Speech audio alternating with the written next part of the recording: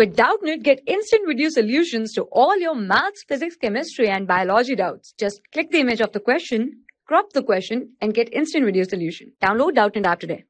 So here is the question is, explain why a bullet is fired against a glass window pane, makes a hole, but in it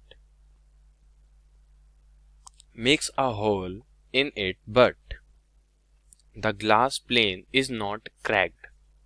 So let's suppose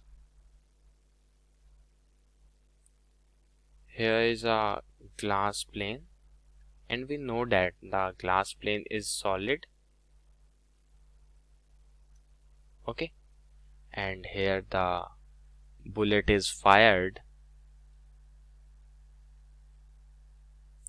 like bullet is coming from in this direction.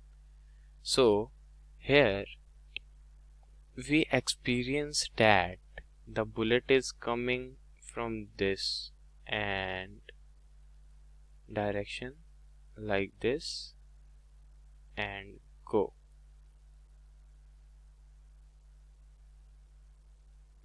and it makes a hole in the glass window but not cracked from the other part of the glass window. So why they are so? So this is because here we know that the bullet is fired with a maximum velocity v, and the velocity is experienced by only that part of the glass window, not from the other parts of the glass window. And according to the Newton's first law of motion, it says when the particle is at rest, it will remaining at rest, otherwise until the external force is applied on the body. So here we can say that at that point from here to here, the point, there will be no external forces applied. So due to the inertia of rest, these particles were like to stay in rest, and here is also the net external force is 0.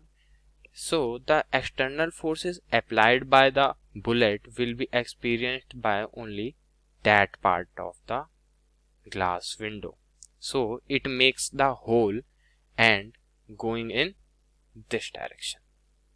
Okay, so here it experience some force.